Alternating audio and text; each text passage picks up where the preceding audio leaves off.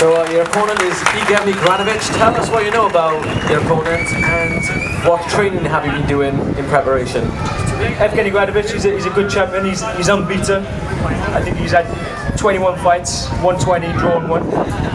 I'm his 5th title defense and his 3rd mandatory challenger. So he's a real good champion, a tough fighter, a real tough test. But one I'm confident of overcoming and becoming the new champion. In preparation for this, I've been out to LA training and sparring for 2 weeks. Then the date got changed for my fight, so I come back and had a rest. And I went back out to Las Vegas for 2 weeks training whilst Floyd Mayweather and Manny Pacquiao were fighting. So I was around the gym and got to see great fighters like that prepare. It's just given me a great inspiration, and hopefully I can do the same now and become world champion next week. So Lee, tell us all, how much would it mean to you to bring the IBF featherweight world title right back here in Paris?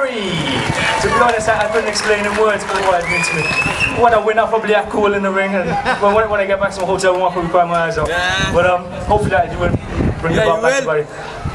Ladies and gentlemen, one more time, this wish Lee the best of luck in his upcoming title fight, Selby!